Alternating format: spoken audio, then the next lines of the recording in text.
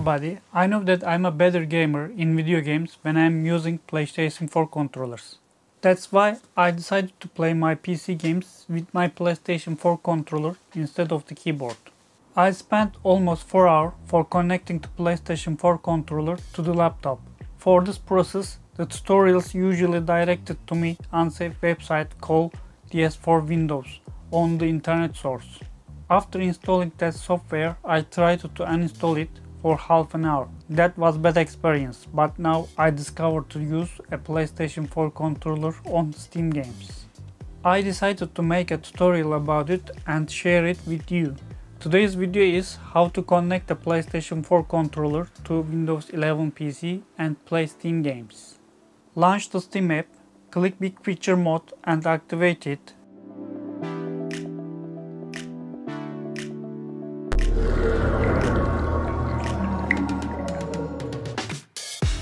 Then the other steps are very easy. Click Settings and then Controller Settings. Be sure PlayStation configuration support is selected.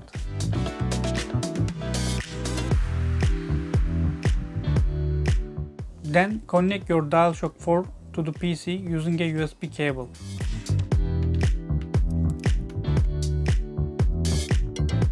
You can customize your controller such as name changing and light color changing.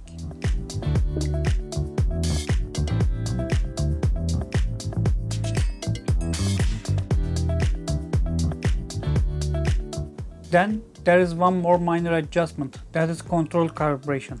Put your PS4 controller on a flat surface and then start full auto calibration.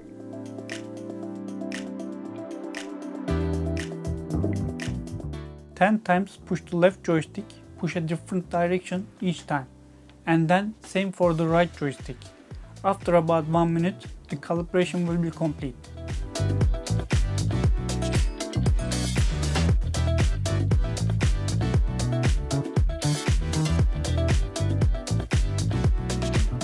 As another option, there is the following settings. Under the settings menu, you will see the best configuration.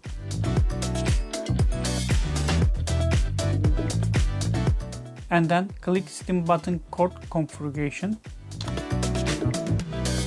You can customize all your buttons in the page. Also, when you click Browse Configs, you will see the recommended settings and best community settings there. You can select one of them and play games with pleasure.